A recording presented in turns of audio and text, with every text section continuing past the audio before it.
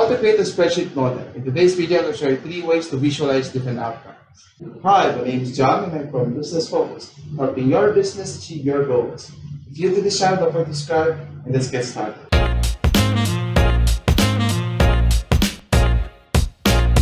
3 ways to create a spreadsheet model. First, by creating a parameter and model. To do that, we need to identify first what are the scope and your parameter.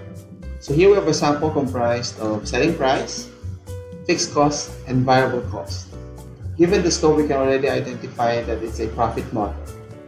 To determine profit, we need to determine total revenue and total cost. Based on the given scope of your parameters, we can already surmise that it is a profit model we need to identify. Before we can solve the profit model, we need to identify first total revenue as well as your total cost. To determine your total revenue, we need first to identify our quantity. And right now it's blank or 0 as of the moment. So to solve for total revenue, we simply multiply our quantity to our selling price. Since our quantity is 0, our revenue is 0. But if we were to produce more, let's say 100 units, we generate a revenue of 1,000.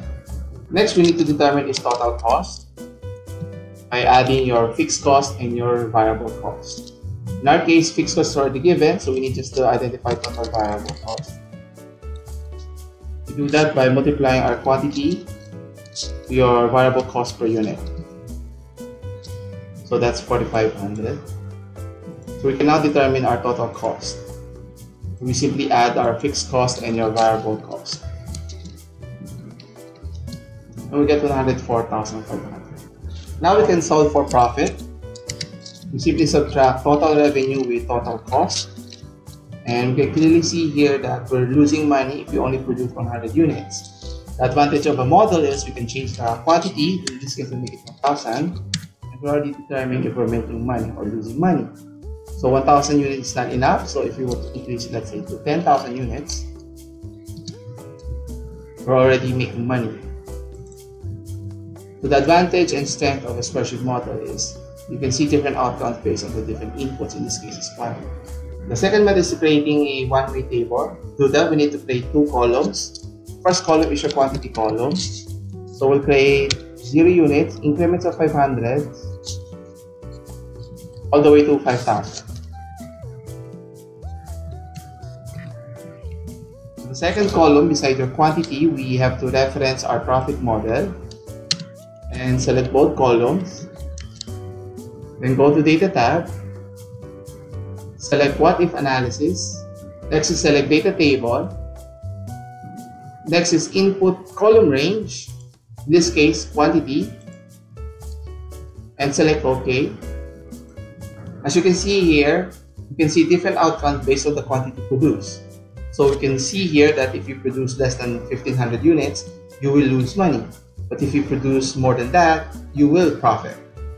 And you can clearly see here that the break-even is between 1,500 to 2,000 units. The third method is creating a two-way table. To do that, we need to do the following. First is reference our profit model.